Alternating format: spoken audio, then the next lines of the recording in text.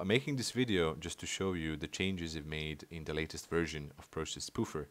Now that would be 1.5 as of recording this video.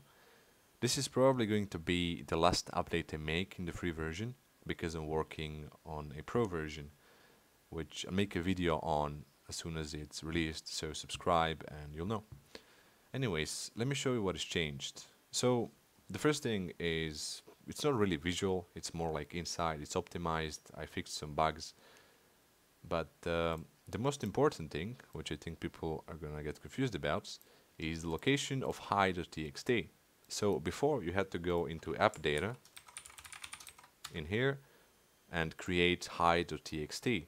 You don't have to do that anymore. So as soon as you download the latest version, you're going to see this hi.txt. You open it and you add whatever you want inside. So for example, as you can see, I have Notepad open right now. And this is one of the things I've added is the changes you make are immediate. So as soon as you save, it's going to update. For example, if you want to hide Notepad, you add notepad.exe, you save it, and it's going to disappear. If you delete it, it's going to show up. Anyways, this is pretty much what has changed. And also, people don't seem to know how this works, but it's pretty self-explanatory. You can see these are commands which you can input. For example, if you want to randomize the title, you just go RT.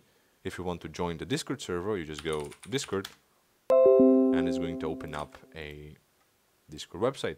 It's going to lead you to my server. If you want to donate, you just go donate. It's going to open up my PayPal. You can hide the window by just going hide, and you can see it's completely gone. You can show it by pressing the insert key, and you can see it's right here.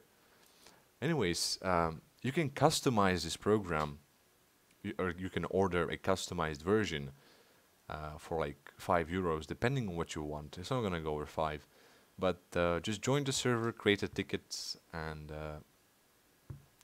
we'll figure something out. So subscribe, and thank you for watching.